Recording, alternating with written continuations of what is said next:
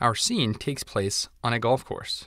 It all starts with this enthusiastic hunter chasing seagulls onto the golf course. He is actively hunting to remind you that this is Huntington disease. In fact, look at him shoot down all those seagulls. Seagulls will help you remember acetylcholine. In Huntington disease, acetylcholine is low, hence the dying birds. Look at all those seagulls on the ground, piling up next to him. Seagulls on the ground, low acetylcholine.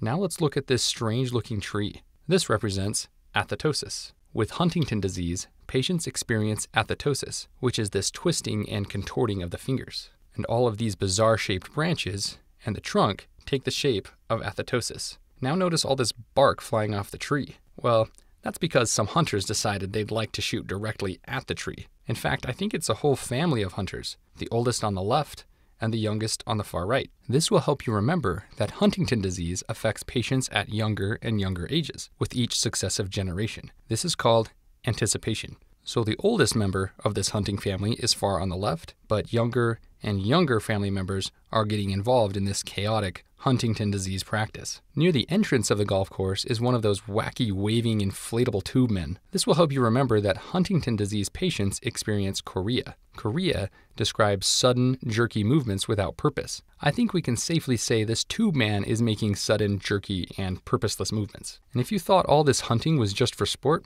you were wrong. These fellas intend on capturing their spoils and placing them in a cage. They even labeled the cage CAG to help you remember Huntington disease is a trinucleotide repeat disorder. CAG gets repeated. Well, the label on the cage is spelled wrong, but that is okay. We don't expect a ton from people who senselessly unload their rifles on a tree. In any case, cage for CAG repeats.